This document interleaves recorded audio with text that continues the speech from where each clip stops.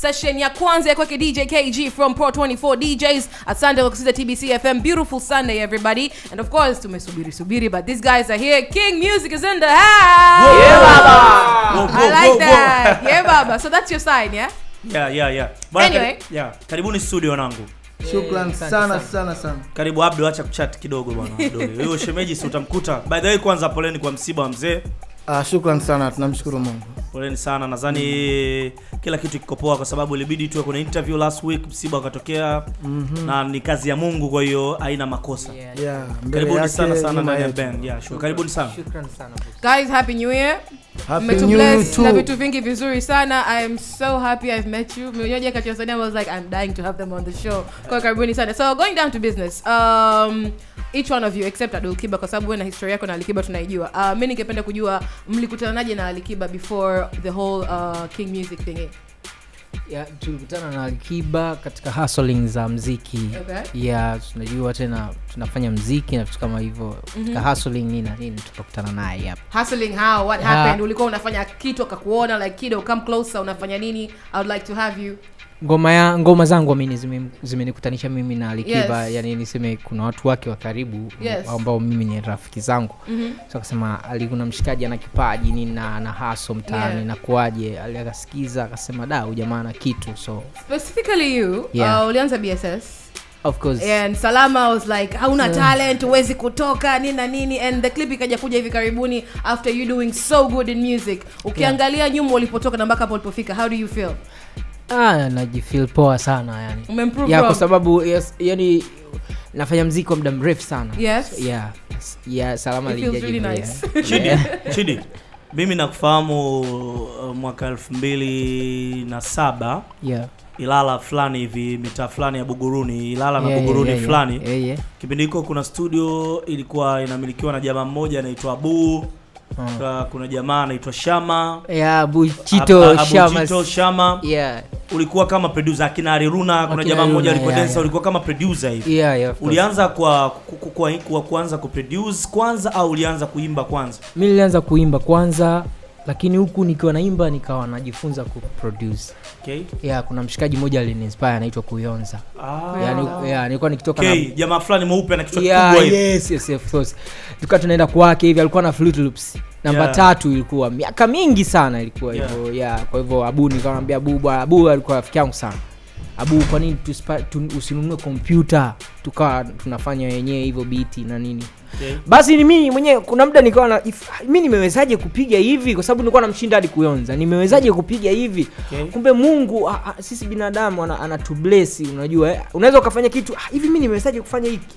Unaona beat zile napanga hivyo. Nilikuwa napanga vizuri kuliko Kuyonza. K2GA sogea kwenye mic, mbona umekaa mbali? Inakuaje, mambo vipi? Fresh ni aje? Wewe unajua tunapiga story sana nyie kidogo kwanza kwa sababu watu wengi wanamfahamu Abdu, watu wengi wanamfahamu Kill. Nyie kidogo mmewakuta kwenye game. Wewe nakufahamu Ukonga, Hood kule Kitatu mtoka wote na the time nakufahamu. The time nakufahamu ulikuwa ni modo.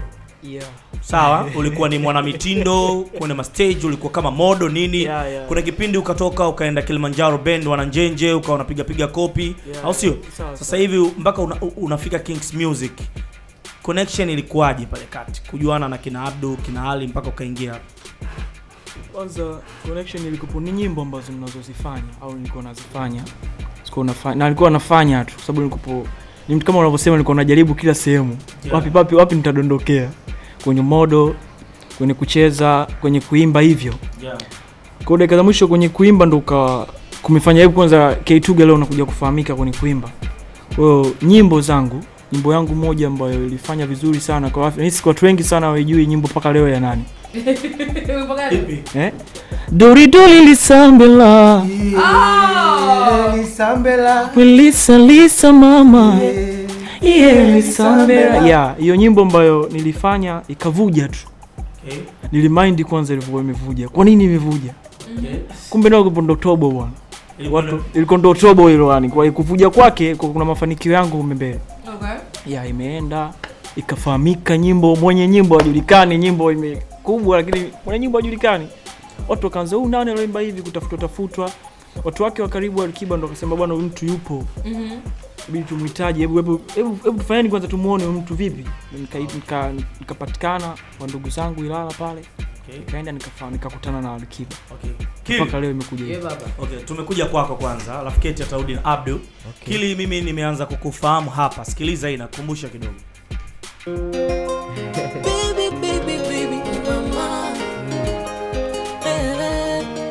mama. Records. Kumbusha kidogo, tuambie kidogo. Hatari sana. Uliapa kwa Mola mimi nitabaki nawe. Nimekosa ndege bure nimerusha mawe.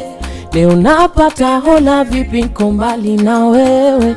Ni kwako bora jifunge kitanzi njue. Umepoteza imani, umetoroka nyumbani.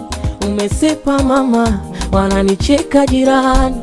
Umepoteza imani, umetoroka nyumbani. Umesepa mama, wananicheka jirani. Rudi nimekonda sina raha. Rudi umenyacha majeraha. Usinogewe sana. Maana huyo Kili nilianza kufahamu hapo kipindi hiko Al Jazeera Entertainment.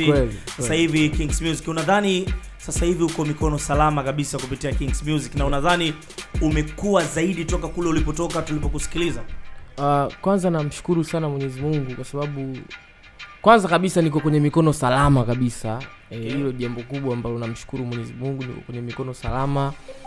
Na kila kitu kipo sawa kabisa, kazi zinaenda vizuri, tunamshukuru Mungu. Muziki ni safari ndefu, unajua muziki ni safari ndefu, watu wana hustle kutoka sehemu moja kwenda sehemu nyingine. Nimepitia sehemu nyingi tofauti ambazo sisemi kwamba labda zilikuwa mbaya ama hazikuwa nzuri kwangu, hapana. Unajua kila sehemu unaofika kuna sababu ya wewe kuwepo hapo. Kwa hiyo nashukuru pia huko nilipotoka mpaka hapa nilipofikia pia. Abdu, captain wa Kings Music. Nakuaje brother? Kuna kipindi kuna video iliweza kutrend mtandaoni ukiwa una moja kati ya nyimbo ya msanii wa WCB, nadhani ilikuwa ni Amboso, ni sikumbuki ni ngoma gani, lakini ulikuwa kama unaimba fulani hivi. Nataka nikuulize tu swali moja. Mbali na record label ya Kings Music, kundi lenu kibongo bongo, kundi gani ambalo linafanya vizuri, lingine ambalo mnaliona linafanya vizuri? The Mafic. Sogea kwenye mic kidogo. The Mafic, The Mafic Band. Jamaa mnahisi wanaweza wakaja kuja kuleta kidogo competition katika game of bongo flavor baadaye? Of course mpaka sasa hivi hapo kwenye competition kwa sababu wanachokifanya ni sahihi na wanafanya kitu kizuri. Sasa tukirudi kwa mzee wetu, mzee Saleh, sasa hivi ametutoka, yuko mbele zake, Mwenyezi Mungu atamweka mahali pema peponi. Alikuwa anawapa support gani katika kufanya muziki mkimkumbuka mzee? Kiukweli mzee wetu alikuwa ametangulia sana kwa umri. Alikuwa anajua kwamba tunafanya music. So kikubwa kwa kwake zilikuwa ni dua tunapotutakia kila laheri kwa hicho ambacho tunakifanya. Mara nyingi anapitia kusikia tu huu wimbo wa wanangu. Umri ulikuwa umesogea sana. So naweza kusema kwamba fans ndio ambao wanachangia sometimes kukuza vitu in some type of way. Sasa hizi kuna this thing that's going on, nasema kwamba King Music kuna Ali Kiba watatu, na hii ni kutokana na kuonekana wawili kati ya vijana wa Kings Music wanafanana na sauti, uandishi na flow, na uandishi pamoja na flow na Ali Kiba. Is this true in any type of way? No. Why? Wewe nani unahisi wanafanana sauti? Mimi sijui, ndio maana nimeuliza hili swali la shabiki katuma sasa hivi. Anauliza kwamba kuna Ali Kiba kama watatu alafu wanafanana na flow in some type of way. Tukienda straight, watu wanasema sana Karim au K2GA, mimi namfahamu kwa Karim. Watu wanasema K2GA kama ana sound kama Ali Kiba sana.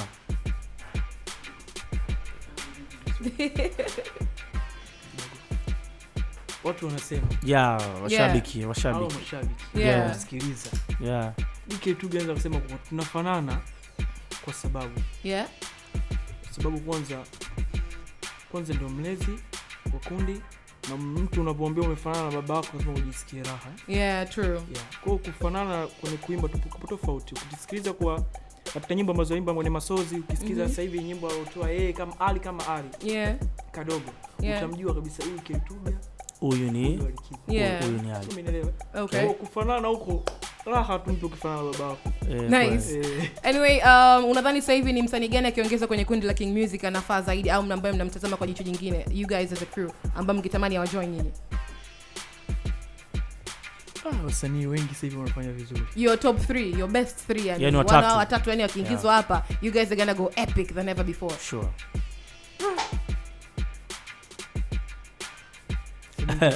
Abdul, labda umsaidie. Abdul captain. Vipi swali limeenda? Nakuuliza right now, msanii gani ambaye mnamtazama na mkitamani labda ajoin kundi la King Music, ambaye mnahisi akiongezeka atakuwa ni addition poa sana kwenye kundi? Au mngepewa nafasi ya kumuongeza mtu, mngemuongeza nani? Kiukweli watu wapo, yeah. Na vipaji vipo Tanzania. Yeah. Okay. Naogopa kuwanyanyapaa. Ila kiukweli ningependa hata wote. Kwa sababu Kings Music ni kama chuo cha muziki. Yeah. Okay. Yaani kama tunakutana shule ya whatever. Unajua shule tunakutana watu tofauti na tuko wengi. Yeah, sure. So ningependa hata wote waje, lakini kiukweli wasanii wengi wako vizuri na wanafanya vizuri. Upande wetu sisi tunawahitaji, na kama wanahitaji tutajoin nao, ila siwezi kumtaja mmoja kwa sababu wako karibia 100. Karibia 100. Okay. Na hauna top 3. Sina, kwa sababu nawapenda wengi sana. Okay, mnadhani mnapewa support sana kupitia media ambayo inamilikiwa na WCB Abdu? Yani kwa jinsi ambavyo wasikilizaji wanasikiliza na nyinyi wenyewe mnavyoona, kuna support kwa Kings Music ngoma zenu kama inavyotakikana 100%? Support Kings Music. Airtime yani ngoma zenu kule inapata rotation ya kutosha kwenye radio na TV ama inakuwaje? Kwenye media ya Wasafi. Mimi siwezi kuizungumzia kwa kina hilo kwa sababu huwa mara nyingi sio mtu kukaa kwenye radio wala kuangalia TV. So nadhani hiyo ni kazi ambayo wanafanya mafans. Kiupande wao ndio wanaweza wakaona majibu, lakini kwa ripoti za chini tunasikia kwamba ngoma zinaenda. Okay. I would like you to define Ali Kiba ni boss wa namna gani? Kill. Ali Kiba kwanza ni boss ambaye anapenda wasanii wake wawe happy kila siku. Akikuona hauna furaha lazima atakuuliza wewe vipi? Yeah. Mbona upo kama vile haupo?